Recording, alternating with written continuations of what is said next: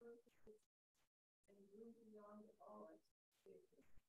Pueblo has also entered into land share agreement of 100 acres in our Mortal County. In traditional practice, more natives will ever come to after over 500 years. I say all this to share that actions make things possible. The joy of remake creation and cultural life and presence is palpable. It brings meaning to the land, the people of double-edged, and all the community. At the same time, we live in a fragile and violent world. Joy cannot exist in a vacuum.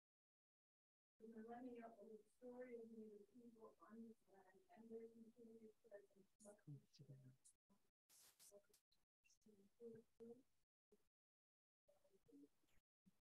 Therefore, Ohketeau's founders and directors, Rhonda Anderson and Larry Stargate Roman, have generously agreed to share beyond their own people this educational series so that our communities can learn the truth about history and present.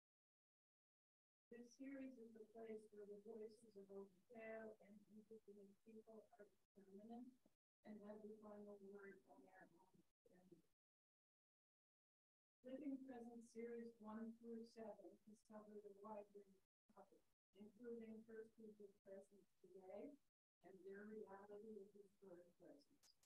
Mascots, logos, image, creation,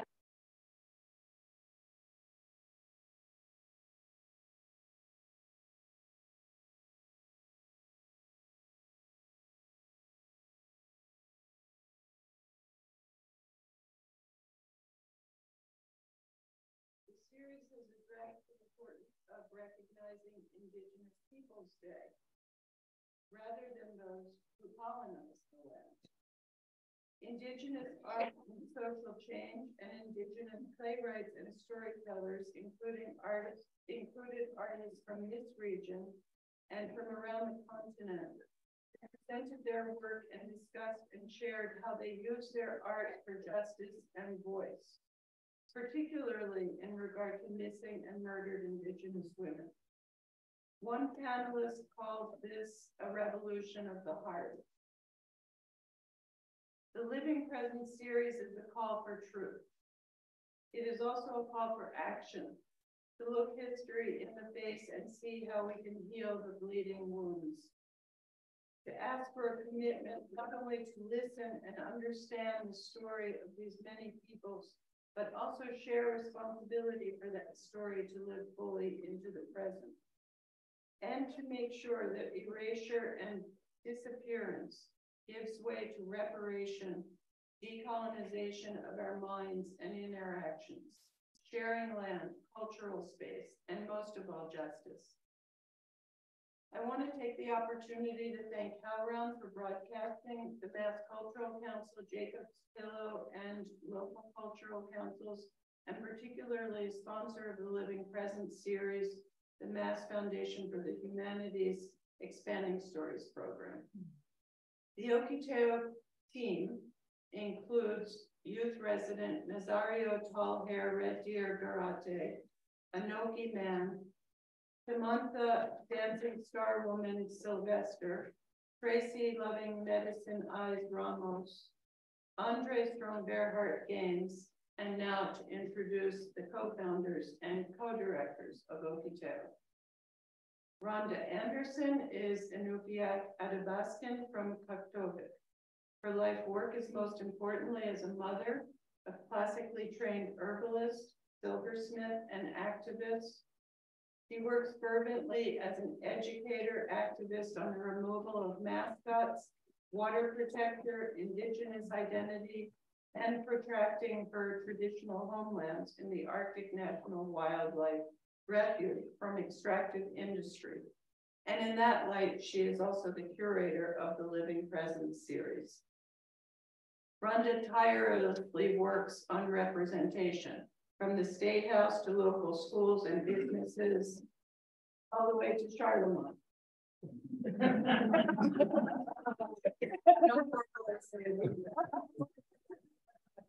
She is on the advisory board of DECA, was an advisor on decolonization efforts on the Mass Council for Arts, and most recently on the Philanthropy Mass 52nd meeting, as well as many panels.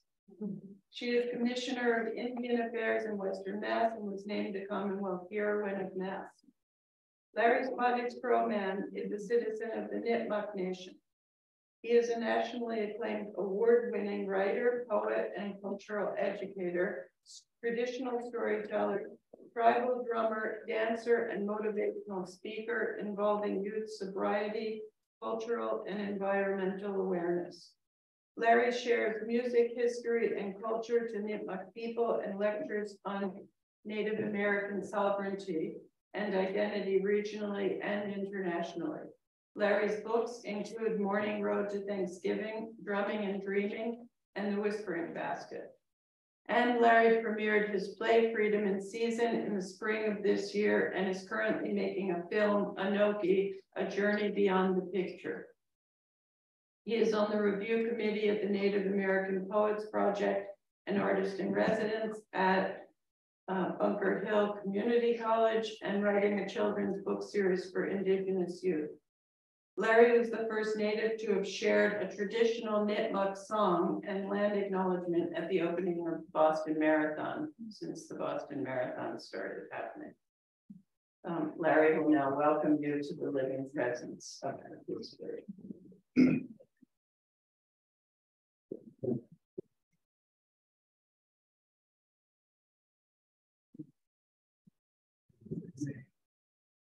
Thank you all for being here. Thank you, panelists. Thank you, everybody, for sharing this time with us. I want to open my additional words and say, "Wu na sha na tumo manatu, tabati, watu chikindisa, okumis, tabati wuchi sapausu, usukati e huana, notas nirwa menantio, king nuta yio pentamino, and the mayo nirwa me quantam kichia. Ka mata wananta, ka nagutie kokuta ninoa, manatu, usukatige huana, womanita teo, ka noso comuso amoke, nino, cancanto chokes, diayo. I greet you in the words of peace in the Nipmuc language, and I welcome you all here in this time of sharing, in this time of coming together, and I will offer a welcome song in our language.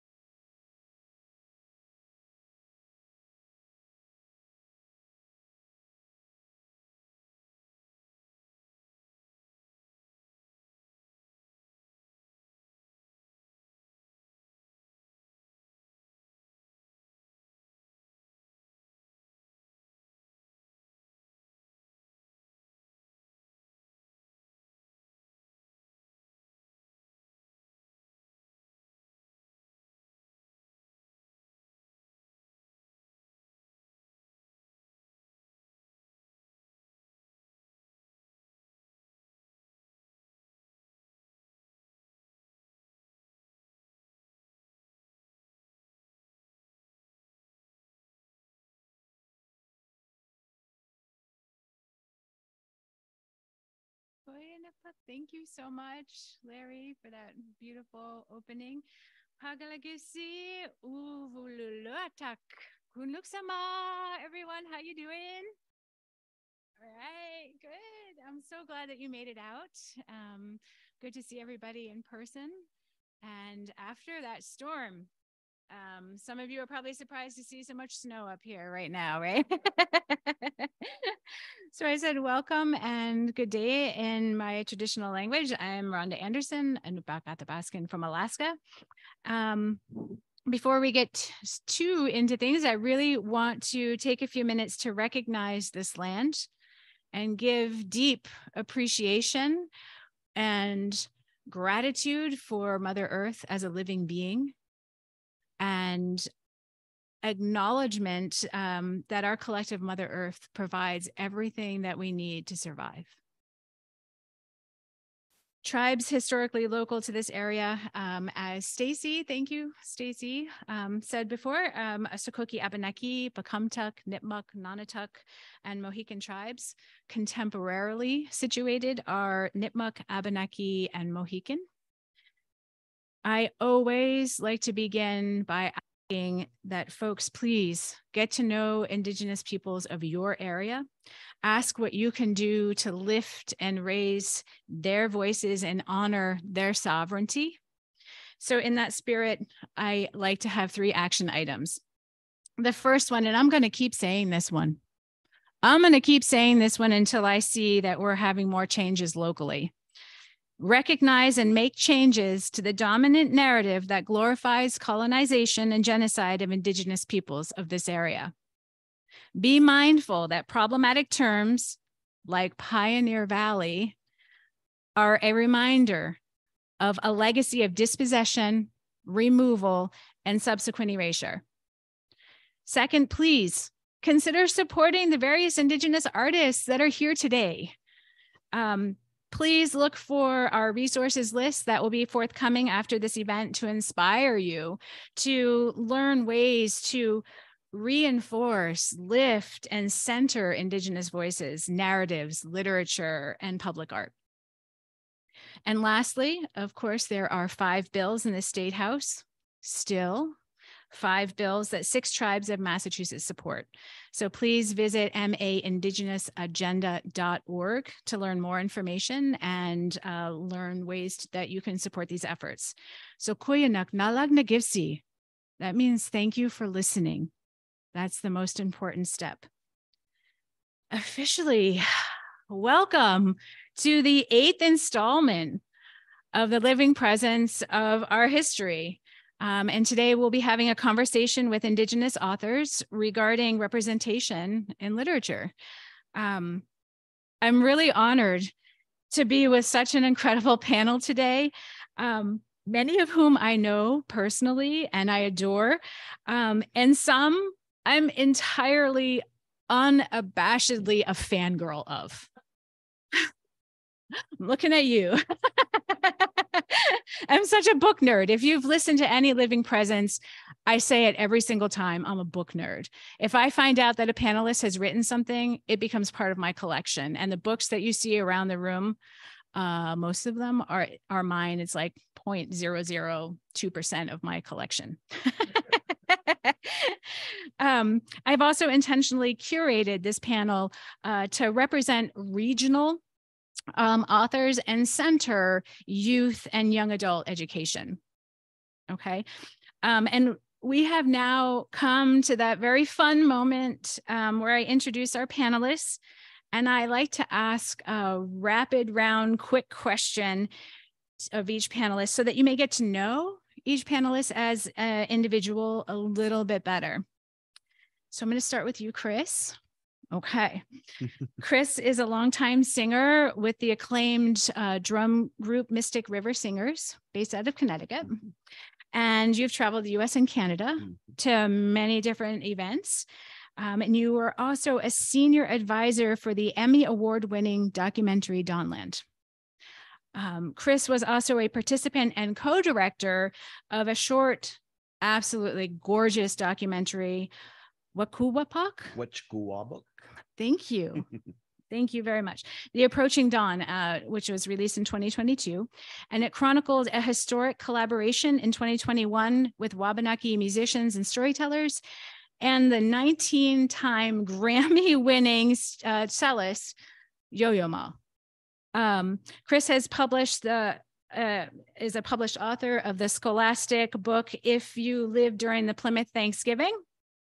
And this nonfiction historical children's picture book earned star reviews from the School Library Journal and Kirkus Reviews. So I'm going to go back a little bit into your bio, your introduction. What was it like to sing with Yo-Yo Ma as backup? Well, that's the question. You know, when it came to that particular project, I in a way backed into it. Yo-Yo Ma was coming to Acadia National Park. You know, does pop-up performances, as I'm sure if anybody follows his career, you know, when people were getting vaccinated, he would show up and play for the people getting vaccinated. And he was coming to Acadia National Park as part of a journey through his own life of trying to reconnect with nature, because in his own life, he does not have that connection. He's performed in cities. And this was kind of the first of that. And, you know, so as he was planning this, his office reached out to me when I was working at the Abbey Museum as the executive director with a question, you know, what could Yo-Yo Ma do that would be meaningful to Wabanaki people? Because in this, you know, journey to connect with nature and music and humanity, he did not want to leave Indigenous voices out. And so my suggestion to his crew was for Yo-Yo Ma to experience what it would feel like to play his cello, play his music for the sun on the coast as it rose, as we as Wabanaki people do, as part of our cosmology as people of the dawn. And, you know, the answer came back that you know, instead he wanted to collaborate, and it kind of went from there. And Yo-Yo Ma, being who he was, actually handed over the power of the creation of this performance to us as Wabanaki performers. So what was it like? Let me just say that Yo-Yo Ma is a very down to earth person. If you meet him, he is just as genuine as he is portrayed in the media, as real of a human being as you can get. So when it came to him working with Indigenous folks, with Wabanaki people, he fit right in because he joked around with us and all kinds of stuff like that. He became a friend of my father's during, you know, the experience during the rehearsal and other things. And so, and that relationship went on. And so it was really almost like meeting a relative from far away, you know, almost like somebody from a different tribe in a way, because he acted as we would do, as I do in this area. I'm Wabanaki. I'm not from this area. I'm a guest in this area, you know, to the tribes of this area. And in that same way, Yo-Yo Ma acted as a guest within Wabanaki homelands. And so it was magical in a lot of ways. And it's hard to describe in words. Thank you. That is a beautiful documentary. I wholeheartedly recommend that it gets seen. Wetchkuwabuk. It's on YouTube, by the way. Wetchkuwabuk. Larry, you've been introduced, so I won't go through that. Sorry. Tales from a Whispering Basket was your first book. Yes. What led you, and these are loaded questions, but about 2-3 minutes per question. What led you to write this book of poetry and short stories? Thank you, Rhonda. And thank you all. I'm really excited to be here. So I've been an artist my entire adult life, singing, storytelling, in various forms of that throughout US and Canada with my family. And one of the things that inspired me about doing that, of traveling and sharing the culture and history and living presence of Nipmuc people, was kind of undoing in my own way the trauma within myself, the trauma within my community. And I knew one of the best ways to do that is share the stories of our people, to let the world know that we're still here. And then it kind of dawned on me, another way to reach folks was to begin writing, because I've always loved to write poetry as a youth. And so, you know, I was suggested I should write a book. I said, okay, sure, I'll do that. And so that began my journey. And it was a very long process. Those who who are writers know what I'm talking about. You know, with editing and all the different things and publications. And so I had no idea what I was getting into, and I was really upset about that piece of it. I just wanted to tell my story, and then all the, you know, the mechanics of in the publishing ugly world that is. So, you know, and then, you know, you kind of grunt your teeth and okay, this comes with the deal. And so that began my journey. And the most important thing I wanted to share is like kind of shift the understanding about who we are as Indigenous people. And there are really some horrifying statistics when it comes to early education, Indigenous folks, and that kind of led me to write my children's book series I'm working on now. But a lot of folks don't realize is that the most common experience of a Native American child in the US is from kindergarten to college, he will never see a teacher of his own racial group. He will never experience that kind of mirroring and kind of like ownership of a self-actualization in a very, you know, significant way in terms of education and academics. But what they will see is mascots, caricatures made out of their images and so on. And so I wanted to kind of address that. And we also know from statistics that there are only about 1% of books that are geared towards early education for Indigenous children, whereas there's over half for white children and about 25% of trucks and dinosaurs. And so the Native folks are like 1%. And so I really wanted to kind of work within my means and through my stories of kind of shifting that. And, you know, we have a lot of work to do. So I'm really just excited to be able to share that and through my own stories. And I usually use my kids, you know, my kids have my second book, and now I'm using my other kid for this other book. So, you know, they're there. So I might as well, okay, I'll put you in the story. So yeah, that's been my main focus of sharing and shifting this narrative. Thank you. Thank you for sharing. Eric Gansworth. Shawanase is a writer and visual artist enrolled in the Onondaga Nation, Eel Clan, born and raised at Tuscarora Nation. The author of 13 books, has been widely published, and has numerous solo and group exhibitions. Eric is a Lowry Writer in Residence at Canisius College and an NEH Distinguished Visiting Professor at Colgate University. His work received a Prince Honor Award, which is the first Native author to receive this award in 2021. Eric was also longlisted for the National Book Award and has received an American Indian Library Association Youth Literature Award, a Penn Oakland Award, and an American Book Award. Eric's book, Apple, Skin to the Core, was chosen for Time Magazine's 10 Best Young Adult and Children's Books for 2020. His newest book is My Good Man, which is a coming-of-age novel. So I have a sentence, one sentence. Well, there's lots of things. I take books and I absolutely destroy them when I read them. So I'm sorry that you have to see that.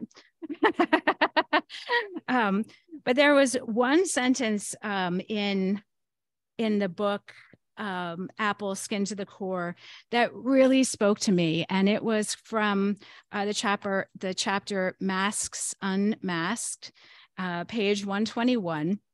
And the sentence is, a pen, a brush can be a dangerous weapons or shields for survival. I use them with care. Eric, as an artist and an author, can you expand in 2 minutes or less on that statement? Well, I think that through your process in any art form, the final product is as much what you've taken away as what you've left on the page.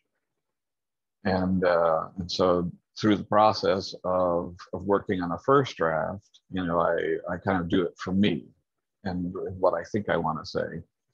And then when I'm getting further down the line, I imagine how it's going to affect others.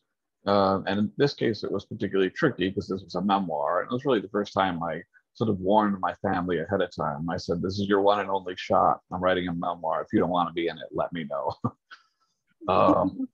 But for the most part, I knew how people were going to respond. But I felt a tremendous responsibility. And I think that's that's kind of what masks do, you know, is they allow us to see something, and they allow us to keep something private as well. And I think that's what an artist does. So that's, I guess, how a brush or a pen can do both of those things simultaneously, and largely how I choose to keep them as a foundation of my work as an artist. Thank you so much for sharing. Morgan Talty, a citizen of the Penobscot Indian Nation. Morgan is the author of the nationally best-selling and critically acclaimed story, a story collection, I should say, Night of the Living Rez from Tin House Books, which has won the New England Book Award and was a finalist for the Barnes & Noble Discover Great New Writers, was the 2023 Andrew Carnegie Medal for Excellence in Fiction, the Story Prize, and the Penn W. Robert Bingham Prize for Debut Short Story Collection. Talty is an assistant professor of English and creative writing and Native American and contemporary literature at the University of Maine in Orono. And he is on the faculty at the Stone Coast MFA, the Institute of American Indian Arts, and a prose editor for the Massachusetts Review. So, wow, with a bio like that, Morgan, I was really shocked to read somewhere that you never considered yourself a writer and that you didn't really read books in your younger years. Is this true? It is, yeah. I did not like books. I don't know if I didn't like them. I feel like I just grew up in an environment that made it difficult to kind of like, I don't know, experience education in that sort of like Western way. But I always loved storytelling. Like that was the thing I always loved. And, you know, I didn't start really reading and writing until I was about 18, when I was like, oh, wow, I can tell stories in this way. But yeah, I was not a fan of books at all, except for Harry Potter. I will say I read the Harry Potter series only after I'd seen the movie and I knew what people looked like. So. Thank you so much for sharing. Yvonne Tiger, I love you, Yvonne. Yvonne Tiger is a citizen of the Cherokee Nation of Oklahoma and of Seminole and Muskogee descent. She is a PhD candidate in the Cultural, Social, and Political Thought program at the University of Lethbridge. Yvonne holds a Bachelor of Arts degree from Smith College and 2 Master of Arts from the University of Oklahoma. She is an Indigenous art historian and teaches Indigenous studies courses at the University of Lethbridge and Master of Fine Arts Studio Arts at the Institute of American Indian Arts in Santa Fe. She was a scholar in residence at Smith College in 2021 and a 21-22 and 22-23 Cobell Scholar. Yvonne, I met you when you were a student at Smith. My gosh, how many, 20, 21, 22 years ago? Are we dating ourselves? No, let's not do that. And you really encouraged me at the time to go to the 5 colleges and spend time with Native students. And you really imparted that they must be feeling lonely or homesick for other Native folks. And I also remember that really ties into the story of how you found the work of a Native student who was at Smith almost 100 years earlier. That was Angel Decora, and how that made you feel. Can you talk briefly? Again, this is like the rapid fire question time. Can you talk briefly about that time and how it shaped your future? Yeah, absolutely. And Chris, I was running around with Chris Pegram too, so with Mystic River. So we've probably met. So yeah,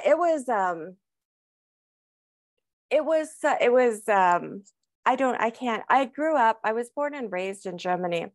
So I was very diasporic in my own existence. And so I had already been at Smith a year before I found out that Angel had been there. And I was really angry that I hadn't known, because I had been the president of the Native American Women of Smith at that point for a year. This is my second term. And it changed everything. It changed the focus of what I was working on going forward. It changed my perspective on the complexity of the lives of Indigenous women, especially in the sort of situation that she was in as a Winnebago woman or girl who was taken from her home, taken to Hampton, had all kinds of other things happen, end up at Smith, and then go back to Carlisle.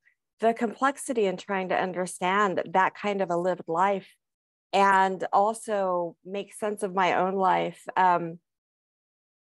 It really altered everything, and my perspective and the questions that I asked and that I continue to ask of my work.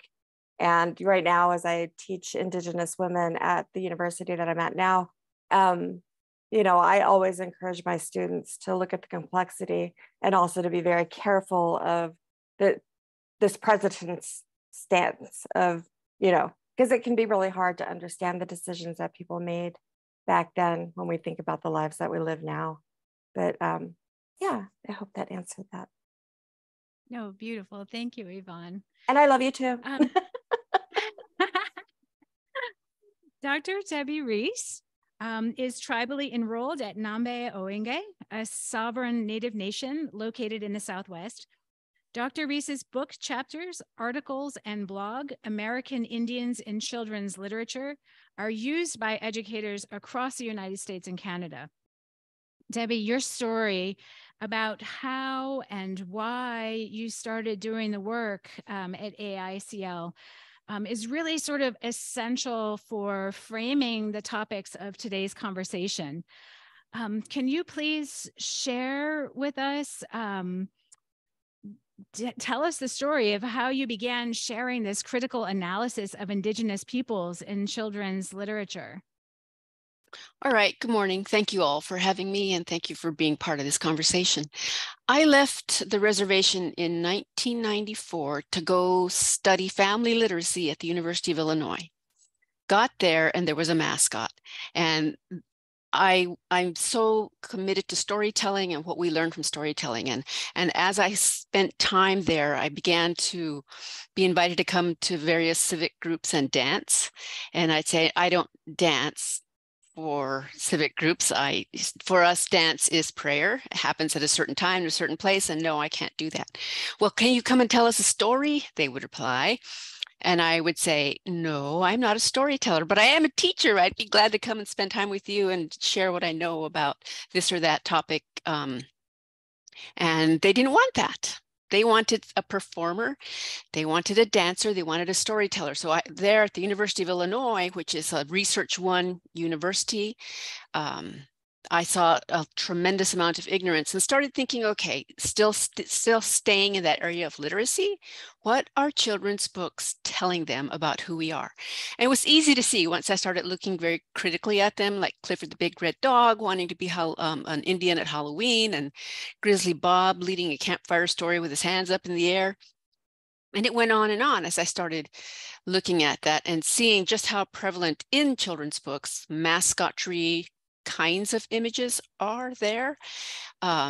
That's when I started to think, okay, what can I do with my interest in children's books that will help people understand who we really are? And that was there's at least two focuses foci. I don't know the right word, and I don't care. I don't know that right English word for that. My goals are twofold. One is to bring forward Native writers, because they bring insight, knowledge, and life experience to their storytelling that a white writer can only imagine. And generally, they imagine it very badly. And the second is to call attention to the problems in those white authored books. Island of the Blue Dolphins, no way. Little House on the Prairie, Absolutely not. And these are books that people who are teaching kids hold so dear because somebody read it to them, somebody assigned it to them, and they have this nostalgic feeling for it. What it does, unfortunately, is it creates a condition such that any of the writers here today, when they come forward with their books, kids don't know that those are actually books by Native people, or that the people in them are actually Native people, because they're looking for the stereotype. So the twofold work is really important. Thank you so much for sharing. Larry, I know that you started to talk about this, your similar experience of not being seen in literature as a child and having that missed opportunity to have a mirror held up. And you touched so briefly on your next project, which is a children's book about Ohketeau. Yes. Can you please talk about that and why that is an important part of the work that you're doing right now? Yeah, I'd love to. I just want to go back to something Morgan said too that really resonated when he talked about not reading as a youngster. I was the same way, and you know, and that's something that folks need to take a lot of consideration to in terms of Indigenous people. We're all the survivors of the, you know, we're in this post-apocalyptic fog of survival from the boarding schools and residential schools and so on. So like, I'm first generation college, and in many if you look at my entire network of my mom's family and uncles, in many cases we're first generation high school. Right from my mother's generation, they were all farmers and lived in the woods, and they were not encouraged to go to school. They were encouraged to stay on the farm and do their thing, and they were kind of kept away from white people. So that was kind of the life. And so when Morgan talked about environments where education wasn't kind of like pushed in that sense, and it was kind of the norm, right? You know, coming from those generations. And so having that, I went through the similar process of not really getting into books. I had a very short attention span. And I'm really glad this came up because this is something I wanted to talk about, to kind of hit out there to other young Native writers who are coming up who maybe have experienced this. So I did love to learn always, but you know, so I had to get through that book, right?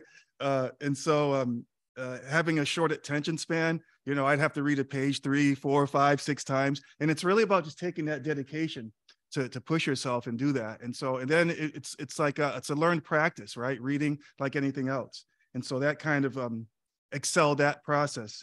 And so another thing I want to touch on when I was talking earlier about numbers is that, which inspired me to continue on this writing path of teaching about who we are as a people, is that 50% of the cultural and linguistic diversity in the United States is of Indigenous people.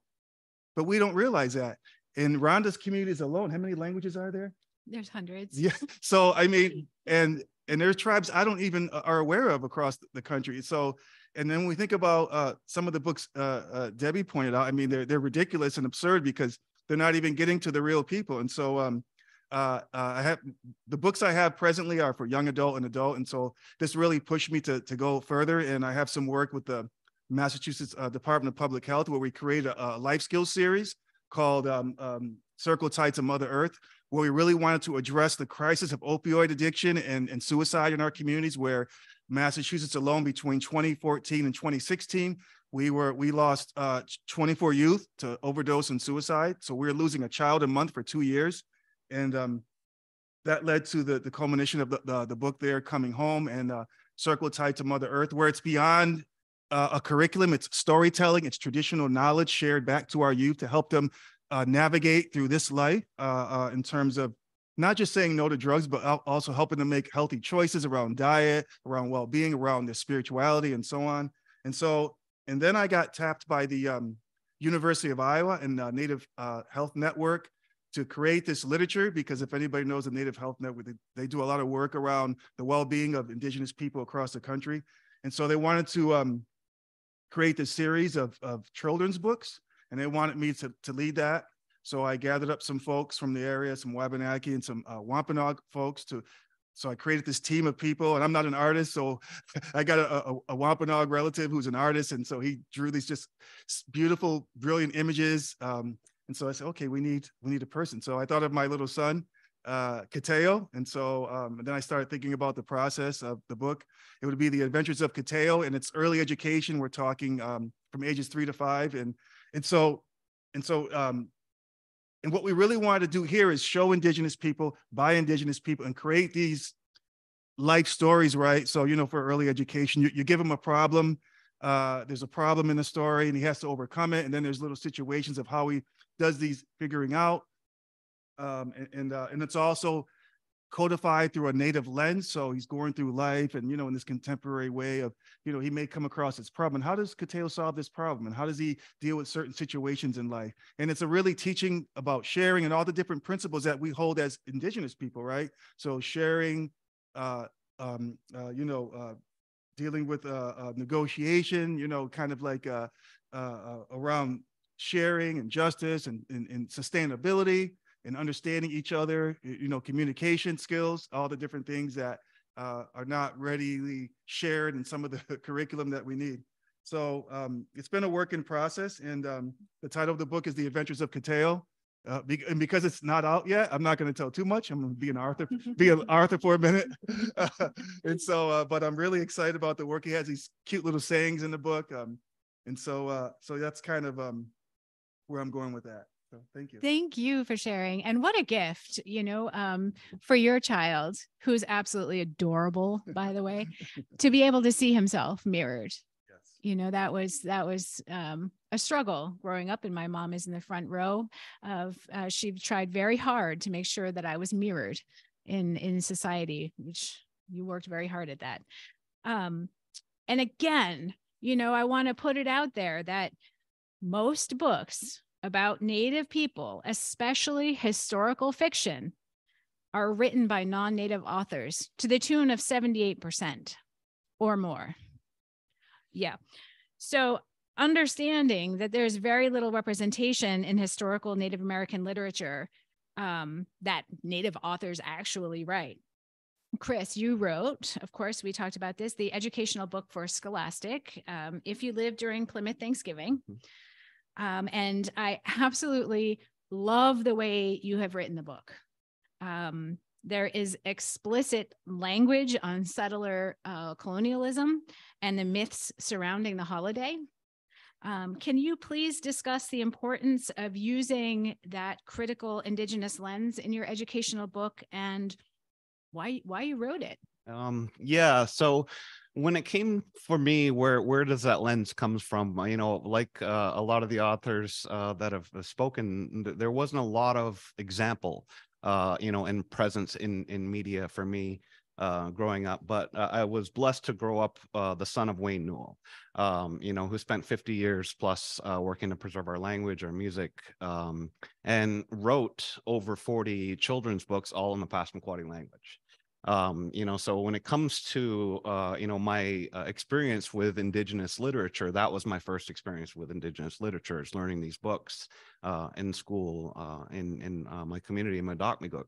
But then, you know, you go out into the world. I get out to Dartmouth College and I see how ignorant you know, the American public is about Native people. And in fact, back in the 90s, if I were to tell somebody I was Passamaquoddy, a student, their reference was the old Pete's Dragon movie from the 70s, you know, where the town is named Passamaquoddy, and that's all they had.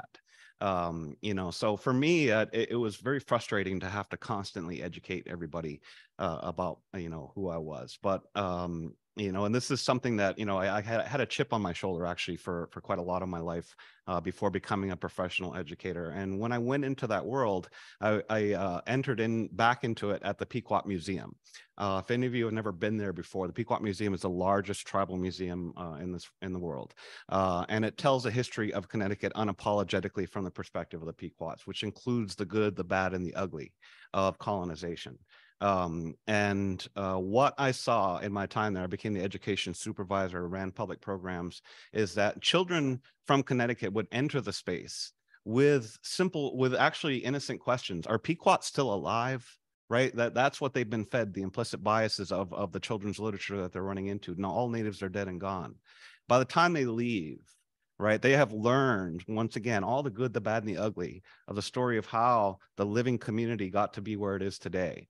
but they are leaving with the knowledge that Pequots are part of the fabric of what became the state of Connecticut. And they are actually more excited when they leave that space as a result. So when this particular project came along, I'm an educator by trade. I am not a writer by trade. But I had been at the Pequot Museum because there's sometimes a conflation between the Mayflower landing and the day of Thanksgiving declared after the Pequot massacre. And as a result, I created an educational program called Demystifying Thanksgiving, and as a, you know, to teach about the history of the Thanksgiving holiday and actually how we got to the creation of it in the 19th century. And that's where the material really came from, was just my want to answer these simple questions for these children and their parents, by the way, in a way that they would go home with something, even more full, even though it does not always, read as pleasant. When it comes to the story of colonization, that does not mean that we should lie to our children, because the effect of that is those children grow up.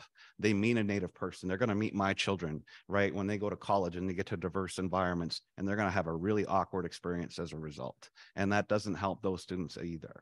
So it's not just representation, and my children seeing ourselves in books, but also, tackling that ignorance, which does not benefit anybody in this country.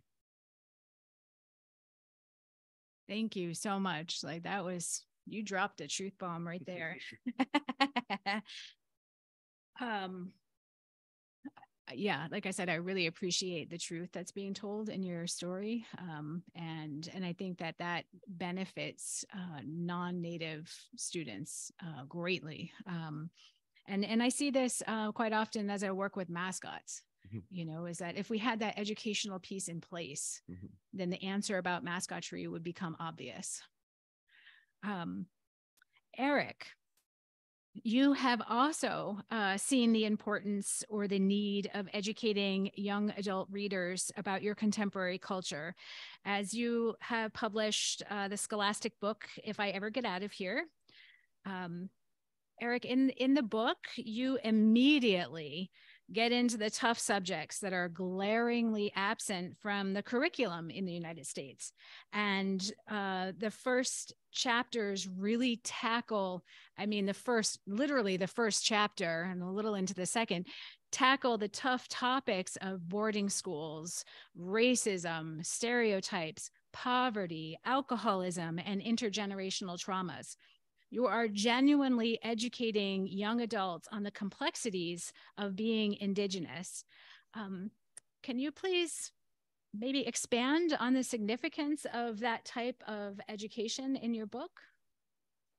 I think one of that was really my first book for young readers. And so I was kind of doing a learning curve there as well. And kind of thinking about what sorts of materials are going into there, but mostly I was just really working on a novel that reflected my avoidance of middle school. As a fiction writer, it's one of the things you do is you consider like where your character is going to have conflict, and because that's really what drives fiction. And I realized that I had been writing for a fair amount of time at that point. I think I've had 9 books out. And I realized that none of my characters ever went through middle school. They went through like elementary school, and then they just kind of vanished for a while and reemerged in high school. And I thought, well, what was that all about? What am I avoiding as a person there?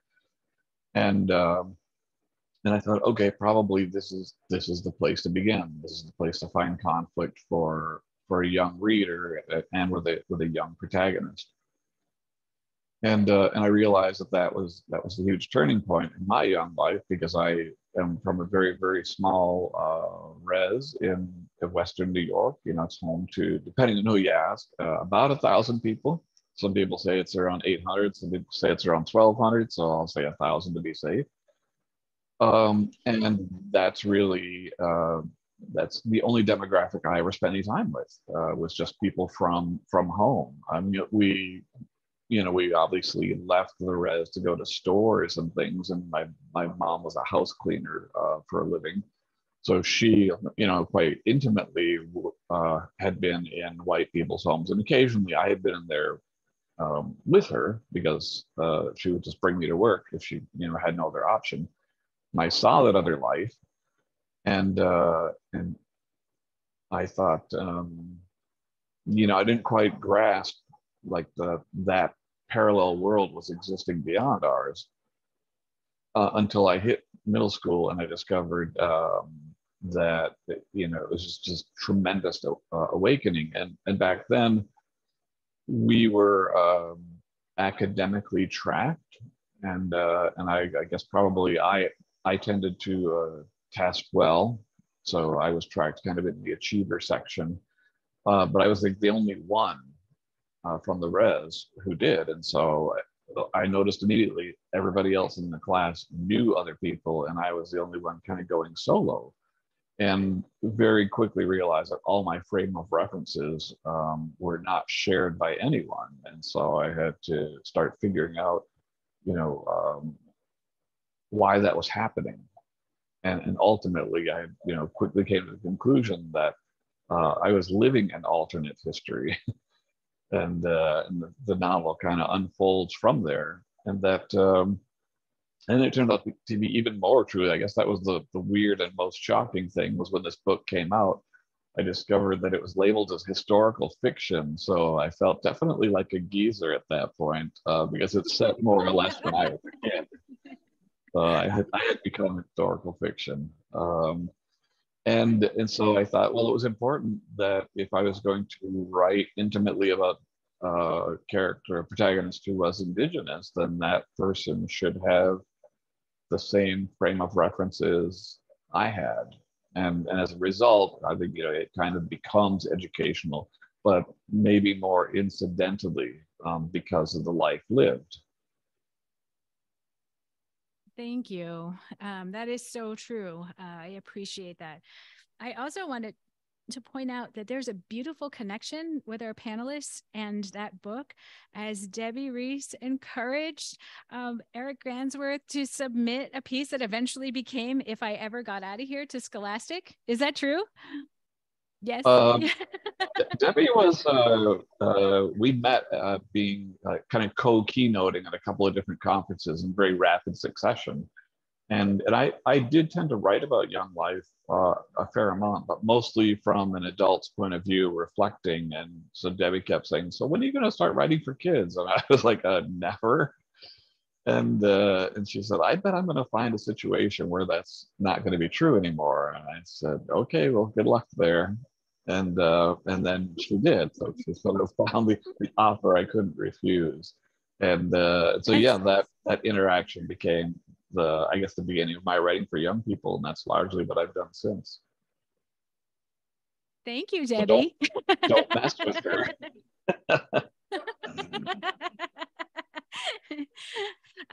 So now I want to take a turn here, and I really want to dive deeper into representation and stereotype busting with literature. So Morgan, you write about the intergenerational and historical trauma in your communities, and you speak to the contemporariness of the trauma unfolding in your book of short stories, The Night of the Living Res. And through those short stories, you show, maybe this is my interpretation, the why and how self-destruction happens. And I was kind of really shocked to find your book's connecting point. And I had this aha moment of understanding the trauma the main character moves through and what made him the way he is. So what are your, what are your inspirations for the book and the importance of that contemporary representation? Yeah, thank you. I think, I am, I've always liked this quote by Louise Owens, who was a fiction writer and a scholar. He said, non-native readers come to Indigenous fiction basically hoping to get a comfortable, colorful, easy tour of Indian country. And I think all of us have been sort of, talking about that in a way, and that, there's so many books out there that engage with that idea, which I think has a lot to do with capitalism and what sells and that sort of thing. But with Night of the Living Res, I was really, really deeply interested in telling stories about people and their emotions. I was really, for me, fiction is about feeling. It's about, I think it was the poet Ocean Vuong in a New Yorker interview who recently, I don't know if it was recent, but, he's like, I feel more alive when I read fiction. And I feel like storytelling helps us sort of, gives us a little shock, a little jolt in what it means to be human. And, so that's where I've always come from as a writer, is like, I'm going to build a story around, this sense of feeling, or these types of feelings, and putting those as the foundation, and then building upon it, culture and, history and all of those things. And because I feel like if we do it the other way around, we might fall into the trap of, positioning the work as performative in a way. And so with my stories, I'm always like, and it's not an easy thing to do, because, we read, or let me say it this way, is I feel like I'm trying to articulate this in the best way possible, but it's like fiction and nonfiction and all of these modes of storytelling that we see in Western culture, they're not a form of storytelling that we traditionally used. You know what I mean? And so it's like readers from a Western perspective for thousands and thousands of years have read works and have looked at works in this specific way. And so it's like, we can think of telling traditional stories and trying to put them in, fiction. And it's like, we get readers who are like, oh, well, that wasn't really a story. You know what I mean? Because it's not fitting with the mold of what they expect a book to be. And so I feel like with my book, it was like, I wanted to write a book that was fighting against that. And, I can't take, if my book did that, it did that. But it's like, I feel like there were so many other contemporary writers at the time who kind of just sort of like blasted open the door, like Tommy Orange with There, and, Therese Mayut, and, Brandon Hobson also, who had been writing, but, like after the door had opened, all these writers came out. And so for me, it was always about, not avoiding stereotypes, but starting with emotion and building upon it, and then being like, this is who these people are, right? Like, this is a sliver of who these people are. Thank you. The short stories were, in my opinion, very complex.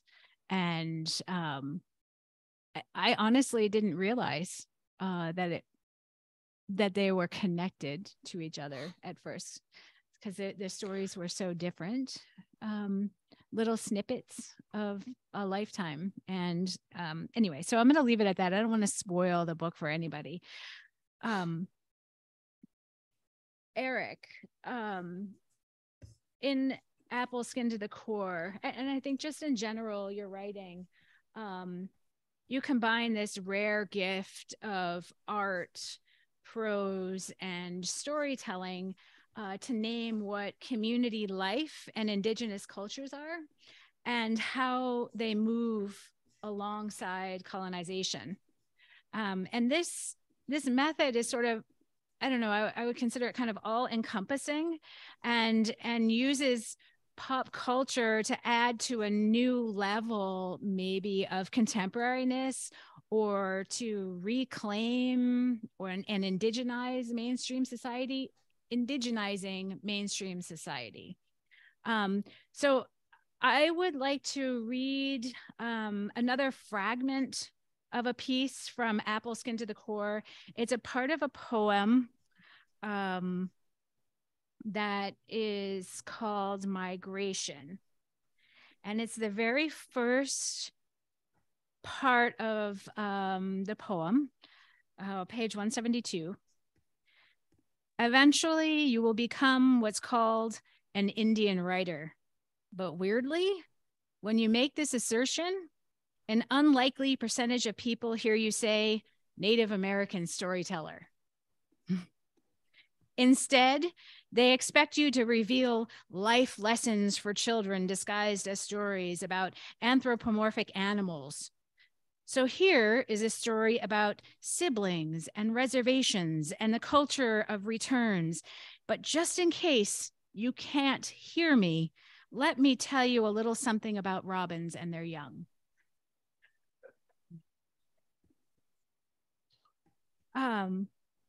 That really popped out for me. As a literary author, Eric, do you feel you're constantly up against these stereotypes and have a need to break down these misinformed expectations? And maybe how do you do that by using pop culture? Yeah, well, it used to happen all the time, and for, you know, as I said, the first at least 15 years of my career, I wrote for adults, and I mean like adults, not pornos, obviously, but also you know, kind of on the gritty side. And various colleges and universities would invite me, you know, to speak, and no matter what they put on the posters, and fairly often it just said, you know, poet, fiction writer. All kinds of people brought like these little kids, because well, all they saw was Native American. So they were like waiting for me, I guess, as Debbie experienced as well. They were waiting for me to dance or waiting for me to tell some kind of story. And I did, but never really quite the stories that they were thinking of. And so I thought, well, you know, one way to check people's expectations without them getting super defensive, is with humor. And I am also just kind of naturally a smart ass. I don't really know how to not be a smart ass, and I just accept that that's the way I deliver. And at this point, mostly, I don't care. You know, if you didn't do your research well and you show up with a 9-year-old, and I'm reading something for a 15-year-old, that's on you. That's not on me. But the reality is also, if you've given this kid a phone at this point, you know, there's like way more that they're being exposed to in the culture beyond me being a smart ass. So I figure it's all kind of, you know, open for discussion at that point. And it's not my job to tailor my presentation to your lack of awareness. And so for me, I decided to write about the res as I knew it, and as I live it, and, you know, as my family lives it. And our world is fairly saturated with popular culture. And, you know, and I think even there, we're often kind of judged by others for our poor choices because, you know, like my mom, she gave us really unusual choices. You know, like we didn't have a lot of money, we didn't have running water. So that should tell you how little bit of money we had. And so she would have saved a little bit at the end of summer. And she'd say, so you can have a new pair of jeans, or you can have a couple of albums. And I always went for the album because I could go to Goodwill or Salvation Army and get some jeans. And so I had a really good music collection. And people would be like, how is it that you have, you know, a record player and you don't have plumbing? And I'm like, I don't know, you've done the cost analysis of plumbing and you've done the cost analysis of a record player. They're not quite the same thing. But it was also this weird judgy sentiment that we should be denied all pleasures we might want just because we were poor. And, you know, I just kind of, rather than flipping the bird, because that's kind of counterproductive, I thought transforming American pop culture and allowing it to be seen through an Indigenous lens was maybe a more productive way of opening their eyes and their ears. Yeah, absolutely. Thank you. And I know in Apple to Apple, you used Beatles. as part of your music selection to, I don't know, indigenize pop culture. And then in your latest book, you used, where is the latest book? Oh, My Good Man. Am I correct when I'm reading this that you used Rush? Yeah, Rush is the big prize. Right? We got clapping out here. Yeah. So I think that's absolutely brilliant. And really sort of taking back, you're like indigenizing. It's like reverse colonization. So I think that's absolutely brilliant. And, you know, I think we probably grew up in about the same time frame. So for me, the books are really relevant. So very exciting. And so just to recap, right? So we've talked about historical representation through an Indigenous lens, and we've talked about contemporary expression. And what really piques my interest is visualizing possible future selves. Where is that, right? So Yvonne, you wrote a very compelling article on indigenizing the final frontier, the art of Indigenous storytelling through graphic novels. I'm going to read a little excerpt of your article. And it was like your interpretation of a story in one of the Moonshot graphic novel volumes. I have all 3 volumes here because I'm such a nerd.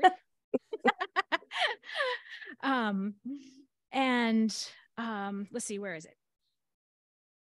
Quote, "Fortunately, Indigenous artists have sought inclusion in the science fiction graphic novel genre to retell their traditional stories and reinvigorate them with futures intended by their ancestors in settings undoubtedly beyond their wildest imaginings.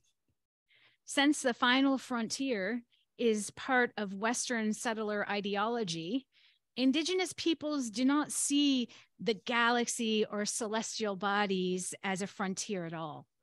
No, Indigenous peoples, including their ancestors, see that space as part of their enduring cultural territory and a place to share with all of their relatives." End quote. Wow, I think like for me, that just blew my mind.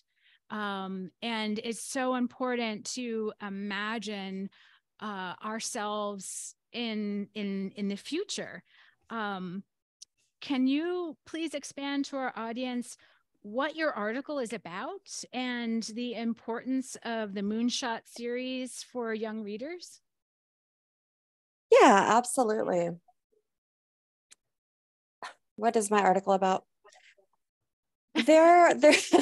There was a moment when a colleague of mine said, there is so much science fiction, because I'm an Indigenous art historian. And so there's a lot of science fiction, sci-fi, speculative fiction influence coming into Indigenous art in this moment. And so let's get some people together and write about this, because we see it, but we don't really articulate what this means in terms of our cosmologies and, just other ways of knowing and worldviews. And so it felt important. And one of the pieces of pop culture that I think resonates with a certain generation, and then it's continued to go on, is Star Wars. And so there had to be a place where I started, and it was in that final frontier, right, that they talk about. And, I don't believe that, speaking very broadly about Indigenous people, that our people saw the final frontier as final or finite. And so, we attribute so much to our place-based knowledge and ways of knowing and being part of that includes the cosmos. And I know that from my mound building ancestors. And so, you know, these times, these celestial happenings, the solstice, the equinox, all of these things mattered. And so to be able to talk about them in reference to some of the art production that was happening felt important. But for me, it was really through those graphic novels and Moonshot, because then that was really one of the only things that was out there. There were a few books floating around, but those few first moonshots brought together Indigenous words and not all Indigenous art, but some. As the Moonshot series went further along into the third series, you'll see all the stories are written about the whole production, the art, the graphic work is done by Indigenous artists. And so these things, this whole, the continuity and the drive to be to indigenize Moonshot, as well as to continue to indigenize sci-fi and speculative fiction, it's really been important. For me, one of the most important things about it was that some of those stories tell the traditional or customary tales, oral tradition from some other nations, right? And so that to me enabled those stories to reach different generations. And for me, it was important, as I said, having grown up a diasporic Chalagi woman, that it's able to reach people who are not able to be home, to have the traditional storytellers reach them, but in a way that reaches them as young people now. And so that that drive to reach a contemporary young Indigenous person felt really important to me. It felt important that it reaches kids on reses as well as urban Indigenous kids and people who cannot be within their home territories to learn. And I think that was the beauty of it. But also along with the fact that it continues to build upon the idea that our past is really so imbued in our future. Because what they're doing, we're taking these ancient stories and moving them forward into galaxies like thousands and thousands of years in the future, and we're still using our traditional knowledge for us to survive. I mean, that really speaks to the level of technical knowledge that our ancestors had that is still relevant today. And so yeah, I fell in love with those stories. They're they're very deeply embedded in my memory in terms of the things that they do and did and can contribute to young people's knowledge and hopefully inspire people to continue to write. Absolutely. And it makes it easier for children to read graphic novels. It's very intriguing, and it's very, again, a very important mirror to visualize a possible future self in the very distant future. And how you framed that, right? There's another quote in your article. The retelling of this story helped demonstrate to me as a Native American woman that we as Indigenous peoples have culturally relevant future to imagine, to work towards. After all, our oral histories and traditional stories teach us lessons that often save us from ourselves, thus proving to me that our ancestors were truly concerned about our future. And that really, I'm such a book nerd. There's a collection of short 10 science fiction stories to rewire your perceptions called Tasting Light. And it's a wide variety of authors. But one of them is a woman I know from Anaktuvik Pass, Rainey Hobson. And her piece is called The Weight of a Name. And it really is an incredible story about how the Inupiat, thousands of years from now, are sort of this hinge moment where we could recolonize a planet that is too cold. And that our ancestral knowledge and animals and knowledge of the animals is going to be what saves humanity.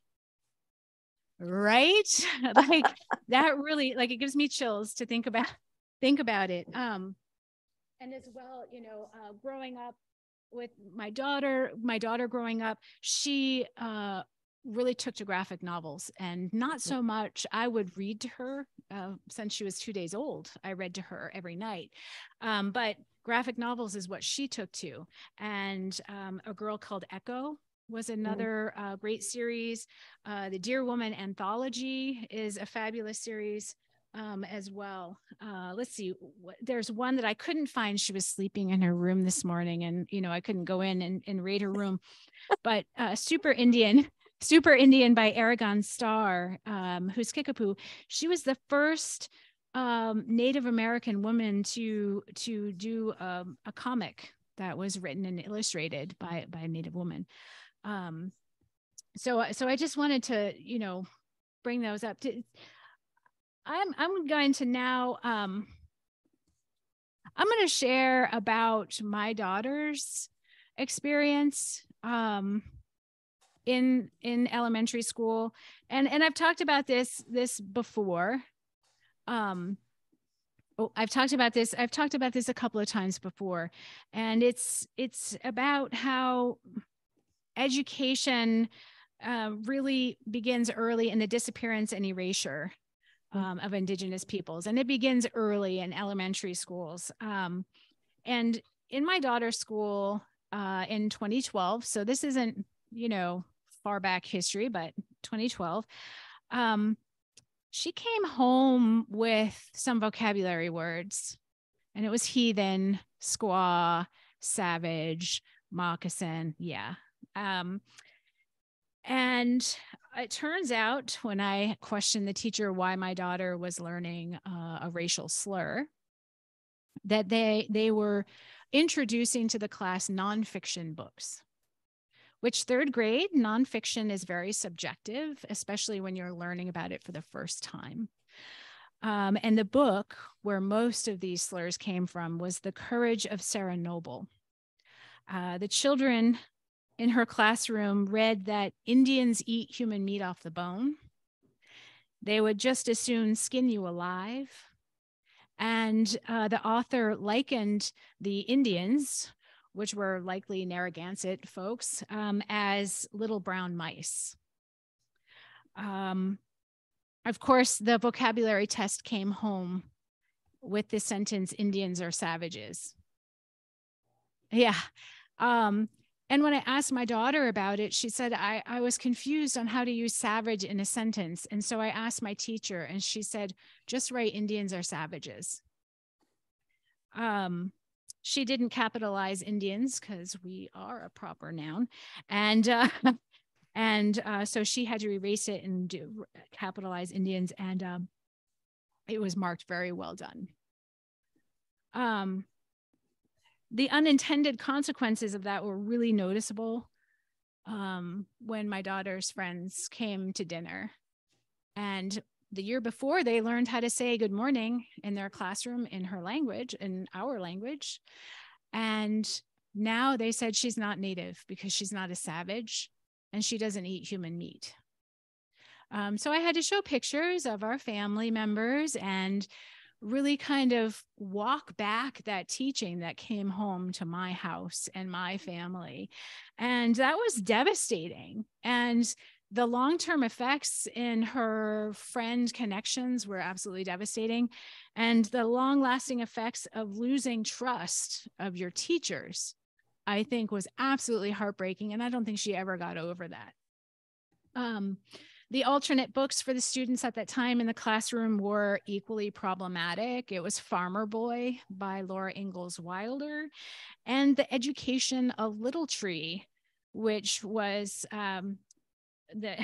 which was penned by Asa Carter under the pseudonym of Forrest Carter, and he was a known segregationist and hate speech writer.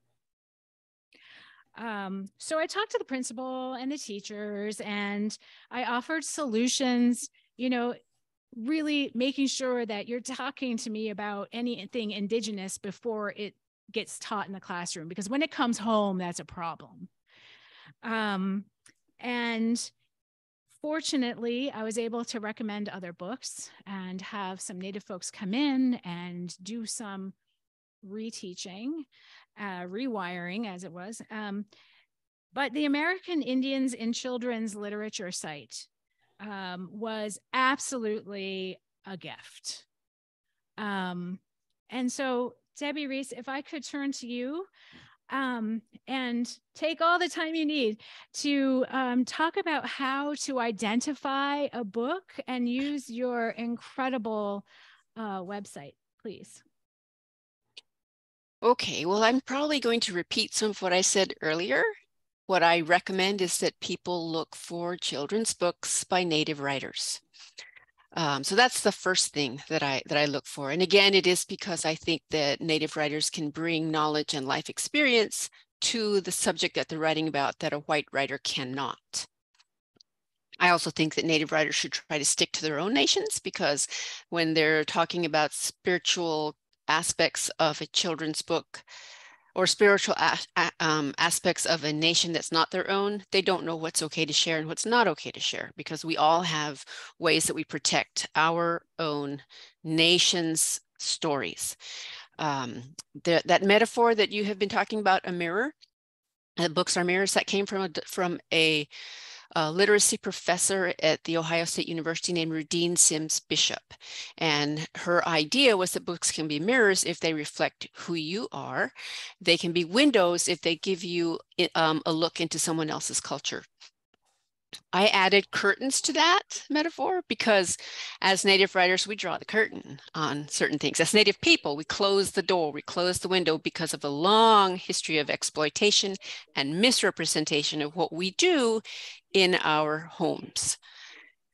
Anyway, so that idea of books as mirrors has many dimensions to it, and it's taken off in the last few years, and I'm glad people are using it. But they really should be aware of where it came from.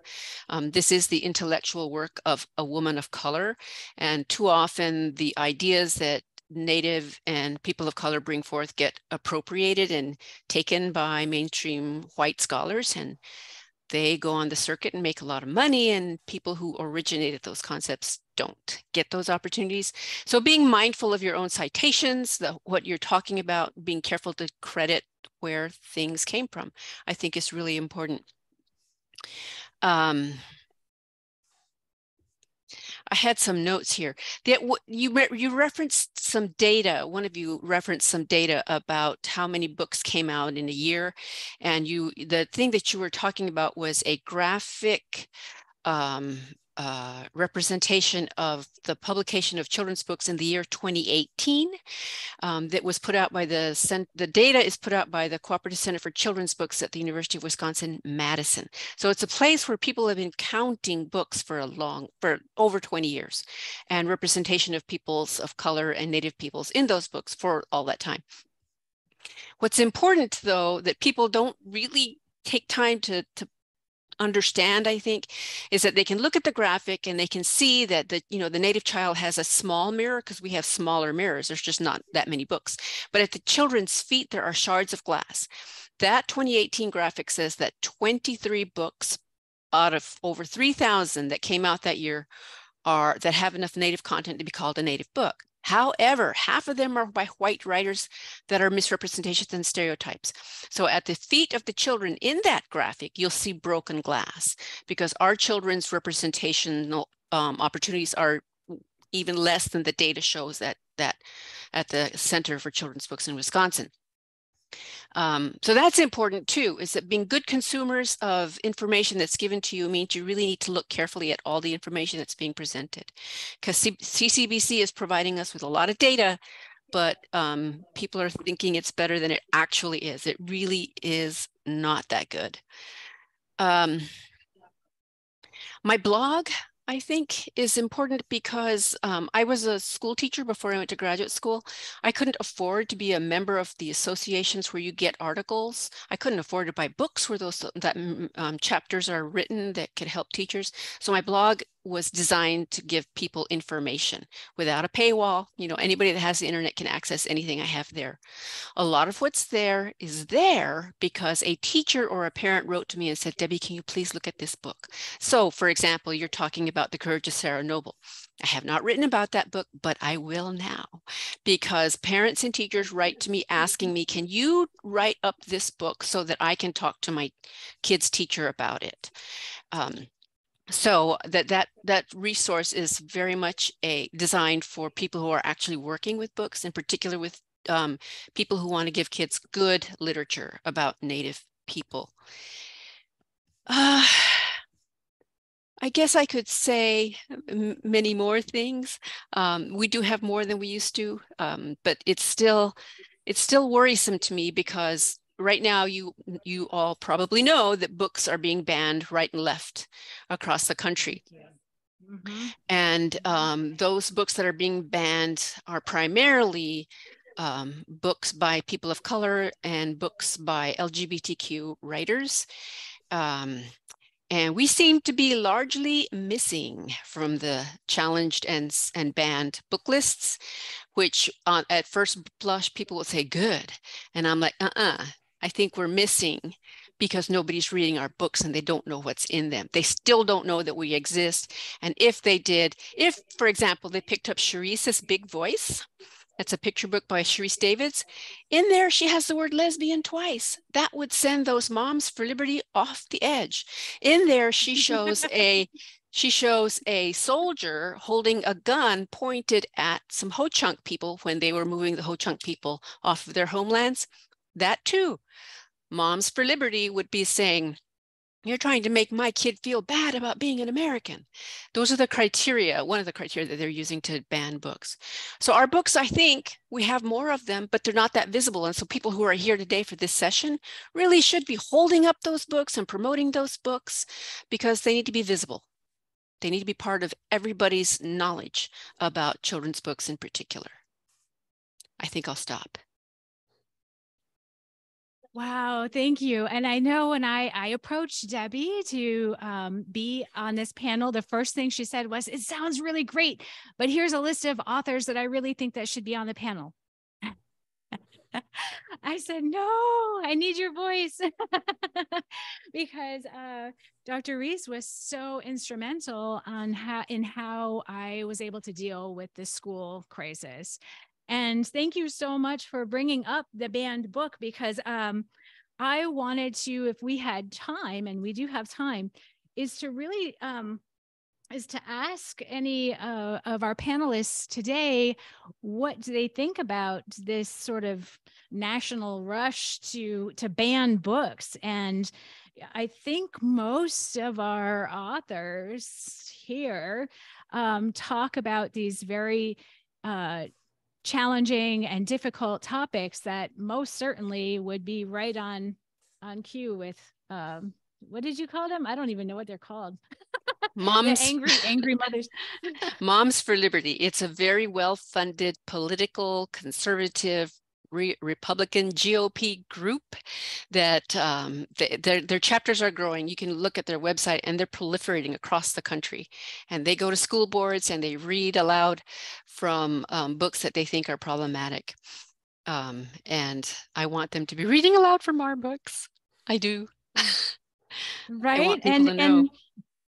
And you also co-authored the Indigenous Peoples History of the United States for Young People, right? Mm-hmm. And that would most likely be on one of the targeted. I almost like, I feel kind of sketchy even bringing it up. Like I don't want it to like be a thing, you know. But at the same time, you're right. Like I feel so Gemini about it, Debbie. Like we need to talk about this, but I don't want it to like be on anybody's radar either. Like we're kind of educating under the radar here. Do you think that your book that you helped co-author would be on the list? That is one exception, that book. And I think it's an exception because it's an adaptation of an adult book that people were frowning about. So our book, the adaptation, is in fact on the banned list, and we do have data showing that it was boxed up and taken away from school libraries in Texas. So our book actually did get banned, but when you look at the justification for it being banned, it's like they're cutting and pasting a few sentences and the Moms for Liberty, sticking them on any book. So they didn't read the book. If they did, they would have said, hey, she called George Washington a monster. But that's not what their criticism is. It's just nonsense kind of criticism. Anyway, our book did get banned. Any other panelists want to talk about this topic? My style as a writer, and it kind of goes back to some of the stuff we were talking about earlier. Like, I just want to go over some obstacles for Indigenous writers that are, for many years, especially when I started out back in the late 90s and early 2000s, that it was still considered a niche genre. You know, many Native writers lacked the platform, lacked the resources to gain leverage to access mainstream publications, competing with non-Native writers writing about the same topics. And, you know, you could be writing something as an Indigenous person and see a non-Native person getting a review in the New York Times about your own tribe. And so those are some of the obstacles. And I think experiencing that, you know, and going through all the different things I went through as a youth, knowing the pushback against who we are as Indigenous people and folks not wanting to come to terms with it. And that's what a lot of this banning is like, they don't want to talk about slavery. They don't want to talk about genocide. You know, it's a trigger for them, right? And, you know, we always say, when there's a conversation about race, who in the room doesn't want to talk about it? It's white people. And so it's a trigger for them to have to deal with that, because dealing with that means accountability, and accountability means you have to do something about it.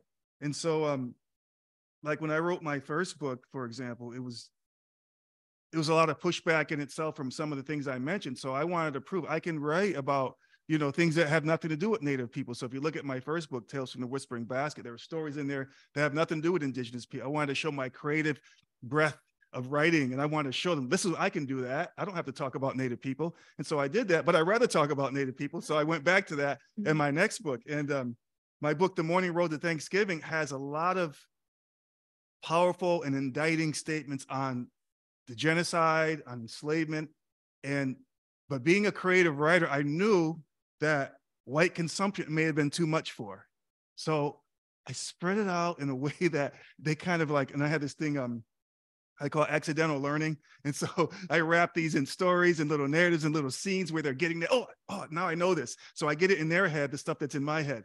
And so that's kind of one of the ways I kind of combat that in my creative style of writing, is sharing that history through creative storytelling and getting that message out there. And incidentally, my first book was some of the many challenges I was going through as a traditional storyteller.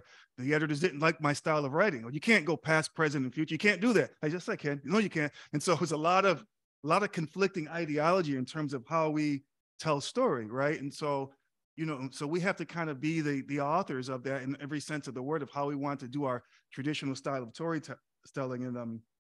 And also a couple of the stories that are traditional that were in that book, I went to my elders and said, can I write about this? Because that's part of our culture too, that some of these stories weren't meant to be written down. So I had to get permission from some of the elders to share some of those stories in there.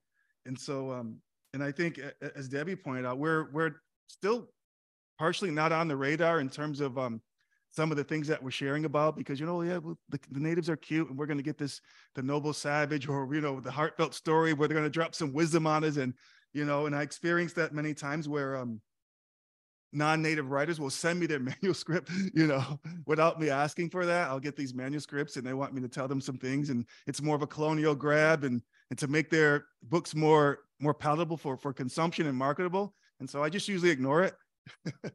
But that's kind of the way I've dealt with that myself. And I just mentioned lastly that, you know, thinking in terms of the future, and that's kind of why I dove back down, as one of the other panelists talked about, was during the children's writing and the amazing work. I must give a shout out to Bunker Hill Community College, because we're really trying to shift that narrative of getting that literature out to not only the youth, but in a college level, where Bunker Hill Community College has engaged in creating discipline areas to impact over 20 different disciplines in their school on indigeneity, indigenous knowledge. And, you know, the quantitative metrics already are that we're hitting 1,500 students per semester. And the qualitative data is the testimonies, the reflections, the new curriculum development, and the enhancements of study, and that they're getting an opportunity to learn about the people of their land, as Chris mentioned earlier, that, you know, they don't have to think that we're gone because they're learning about it in school. It's not an elective anymore. It's required reading. And, you know, you want to graduate from college, you learn about the tribe, the land that you're benefiting from. And so that's a lot of the shift that we need to see happening. Thank you. Yeah, absolutely. And that is also part of the Mass Indigenous agenda, is making sure that there is accurate and relevant curriculum regarding Massachusetts state tribes, so that is taught in our elementary schools. Well, our public schools, not just elementary schools, high schools, middle schools as well. So that's very important. And I know, Chris, you're working on another book coming up for Scholastic. Yeah. So the book, If You Lived During the Plymouth Thanksgiving, is actually the beginning of a rewrite of a series of books that Scholastic began in the 70s, written all by one author. If you lived, during the original was If You Lived During the First Thanksgiving, which Scholastic was so embarrassed about they wouldn't even show me a copy of to have a guide. They wanted something new. By doing this. And in writing it, working with a company like Scholastic, as even when they want to do diversity work, sometimes you still run into things that they balk against because of fear of public reaction. So I sourced some of the material from Frank James' suppressed speech from the 1970s. If you don't know that story, in the 1970s, the town of Plymouth invited a Wampanoag speaker, Frank Wansada James, to speak at the 350th anniversary of the Mayflower, and he had a very truth-telling speech that he was going to tell. They looked at it and they wouldn't allow him to speak. It ended up getting republished later on. It is now part of the collection at the Smithsonian. That was my homage to these truths. And oftentimes the reaction, if people do have a negative reaction, it's oftentimes to a piece of truth. I include facts in there like the U.S. Legal basis for ownership of native land, is the doctrine of discovery that was created by the Catholic Church in 1493. And, so if you look at my 1-star reviews, it's, how can that be? The U.S. No, that can't be true, but it is true. The Marshall decision, Supreme Court, Ruth Bader Ginsburg even cited it herself. So these are things that people balk against. But the way my approach to it was, I was contracted for 8,500 words. What I ended up turning in was 15,000 words because there was just too much that I felt had to be included, and I wanted to make sure to cut off any of those arguments ahead of time, with actual facts. So that way that when people come away, they have a better experience. And to Debbie's point, the story of Wampanoag history is not my story. So my intention all along with this particular project was not to please Scholastic. It was not to please a non-native audience. It was to please Wampanoag people who experienced that same thing at Plymouth Patuxet Museum, where people come up and say, "I'm surprised you're still here." So I wanted something that the communities would be proud to say, no, this is a good starting point, because I'm tired of telling this story to you over and over and over. Here, use this instead. And, my delight, thankfully, the Wampanoag communities, and I worked with Linda Coombs as my subject matter expert, who is a very hard grader, by the way, which is exactly what I wanted, to make sure that the communities would want to use it. And that's essentially what's happened, is that you can see it sold at the Mashpee Museum as well as the Equinocultural Center. So the starred reviews that were mentioned before, I was so raw to this process. When the School Library Journal gave me a starred review, I didn't even know what the star was about. My friend that worked at Scholastic told me, "Oh, you got a star." I was like, "Oh, what does that mean?" It wasn't about the stars for me. I really could care less about that. It was about making sure that Wampanoag people felt that their stories were being told respectively. And that means truth. Yeah, thank you. I think what I would like to do now is ask each of our panelists really to take a moment to give words of wisdom and encouragement to any Indigenous listeners out there who think that they can't write, or that they won't get published, or anything, any books that you feel are up and coming or should be part of our collective radar. So I'll start with you, Eric, putting you in the hot seat.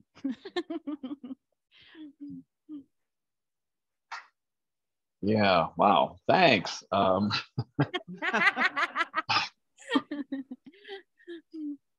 I think the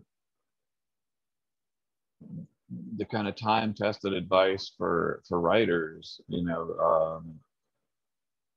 you just keep hearing it over and over and over again. And it was even advice that I thought I was rejecting, is to write what you know. So if in fact you are tied, to your community, and you're really, if your cultural heritage is enmeshed in your life in some meaningful way as a writer, it's going to come out. And at the same time, though, you want to learn your craft. And and I was not a hobbyist reader either. I think I started reading for pleasure in high school, but not because I liked the books, but because I like horror movies. And the only ways to re-experience them was to read like this really kind of terrible novelizations, because it was like the pre-VCR era. So I'm kind of a geezer in that way. And so like the only way to re-experience a horror movie was to read the novelization. And that's where I began reading. And then I discovered Stephen King in the process, because I thought Salem's Lot was a novelization for a movie I had just seen. Didn't know it was a novel. And then I discovered, how awesome it was, but also that it seemed very much like the Res to me. Salem's Lot takes place in a really, really small, somewhat gossipy, closed community. And I thought, oh, that seems very familiar to me. And the first novel I wrote in college, I finished it when I was about 20, 21. And my creative writing professor, I've recently, we remained friends for the rest of his life. He recently passed. He graciously read it, and he said, wow, that was a really fascinating novel about the Res, but what were those monsters doing in there? And I had no idea that I had in fact written about the Res, but because my entire life was enmeshed in that culture, it that was in fact what I had written about. And that I think, that kind of set me on my course. And he also, because he was way better read than me, said, there's a brand new novel that's just come out, and you should really check it out. I think, he said, I didn't want to tell you while you were working on this. He said, I thought you should, be charting your own path as you're going, but now that you're done with the first draft, you should read this. I think it's a great, beautiful book and might help you. He said, it's called Love Medicine. And so Love Medicine had literally just come out in the year that I was working on what turned out to be a pretty terrible horror novel that will never see the light of day, but it was the beginning of the process. And then I saw in Louise's work, what was possible. And to imagine all these years later that I'm now participating in that conversation seemed ludicrous to me at 19. And I've been doing it professionally for a really long time now. But because I believed in the worth of our stories. And so I guess believe in the worth of your story. That's my very short version of a long bit of advice. No, thank you. That's a very important piece of advice, is believing in yourself. And Morgan, do we have Morgan? Yeah, I'm still here. Okay, there we are. Yeah, no, I would echo a lot of what Eric said. I think, believing in your stories. And I think the big thing too is like, obviously write what you know, but I think it's really important to write, if you're going to write about, your culture, right? Do it as specifically as possible, not for the market or for anything like that, but like we really need stories that are tribally specific. I feel like for so long, and even today to a degree, the indigenous literature we see out there is like about Indian country. You know what I mean? Like there's this, like we can talk about these books in the context of Indian country, which is good, but we can fall short in our conversations about, let's, talk about this book in the context of Penobscot history or in the context of, Hopi history. So I feel like, being specific is like such an important aspect of writing. And the other thing, I will say is to keep writing. If you're a storyteller, it's going to take a long time to tell your stories. I tell people this all the time. I didn't get a story. I didn't publish a story for 9 years. It took me 9 years to publish a story in a magazine that actually never even made its way to me, that I never even never saw. And so it takes patience, it takes time. But writing a story is entering an act of the sacred, and you have to really, have that patience, that determination, that diligence, and discipline. I always forget the word discipline, yet it's like the most important part. You need the discipline to do it, but don't quit. That's the biggest thing, is don't quit telling stories, because the moment you quit telling stories is the moment we stop living. Ooh, that's really powerful. Thank you so much for sharing that. Debbie, do you have any authors that we should be seeing? Anyone that is up and coming? That's too big a question. I think, yes, there are. Right, good. And I'm not going to name them, because I want people to just come to my website and click the best books tab, and you'll start to see some of that. You could follow me on Twitter, because I'm sharing a lot of information there as well. I'm Deb Reese on Twitter, so you can find me there. I'm really glad that Morgan talked about being tribally specific, because we really need to do that. I really like what Chris said about working on that book. That's not his nation, but he worked with people of that nation. And I think that's really important, is that, and it points to a problem that I see quite a lot, is people who are disconnected, or that were taken from their nations, and somehow know that story, or maybe not. Sometimes it's just somebody's great-great-great-grandmother.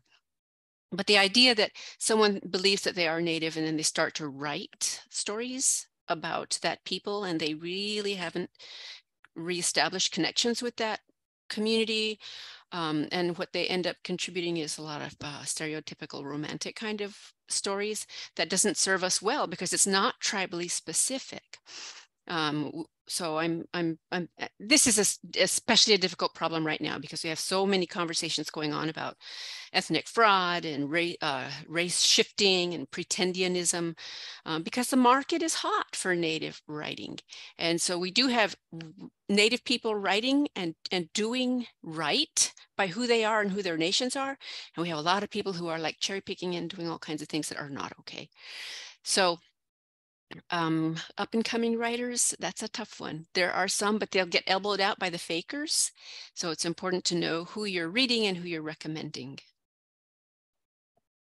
Thank you for bringing that up. I think it's really important to understand what's been happening in the last few years about race shifting and distorted descent, some different topics that are coming up about indigeneity, and folks who have misrepresented themselves, sometimes innocently and sometimes not so innocently.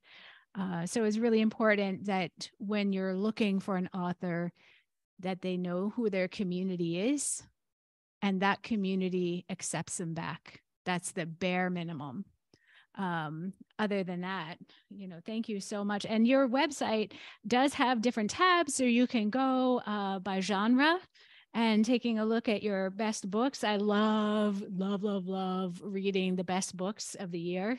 Oh my gosh, I'm such a nerd. I buy most of them. So anytime I see this, I'm like, I have this problem. I should be, my name is Rhonda and I'm a bookaholic. That should be my thing. Honestly. One more thing I can say about my blog and the best books and the work that I do really recommend is that Native kids need mirrors. And so I really emphasize realistic or modern fiction. And so historical fiction, I don't do as much, but I also find that Native writers aren't really doing that much historical fiction for kids. They're all creating the kinds of books they wanted when they were growing up. Yeah, right. Like I even have somewhere in here, and I probably, will I find it? I don't know, because I have bookmarked so many pages in this poor book. Apple's Skin to the Core. There was one little sentence, right? You just summed it up for me, and here it is. So again, Apple Skin to the Core by Eric. Page 103, it's the very last sentences of Wyatt Wingfoot ends up singing that same old song. And I'm going to start half sentence here. Quote, "And because I know this comic is from 1968, what I really want to know is, when do I get to see the Indians as the superheroes, not as the super hapless? When are we the victors, not the victims? How much longer do I have to wait?" End quote. So I think I'm going to end there. We are just about right up on our time. If we have any question from our immediate audience of our panelists, I'll take one question. We have less than 5 minutes. So do we have anything? Do we have anything online? No? Okay. Any questions here in the audience? Yes, Dennis.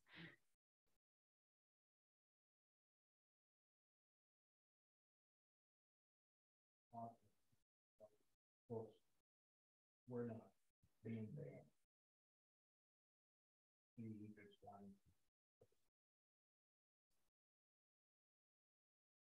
Really sums it up.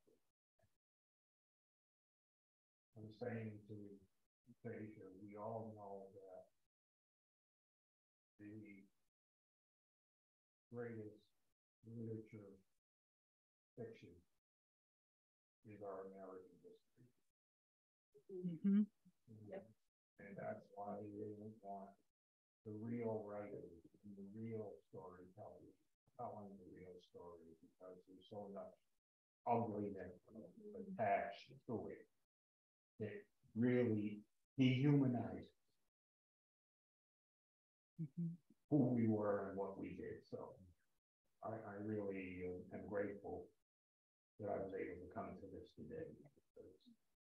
I'm grateful that you're here. Gave me a lot. Thank you. And again, I appreciate everyone who's tuning in the web world and who will be watching this. This will be recorded and saved and archived through the generosity of HowlRound. Thank you to our amazing panelists for sharing their stories.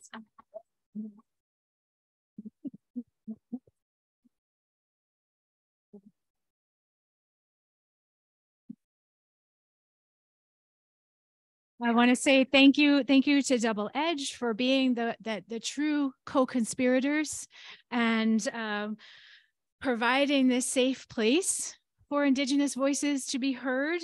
And our partnership is invaluable. So Koyanakpak, thank you so much.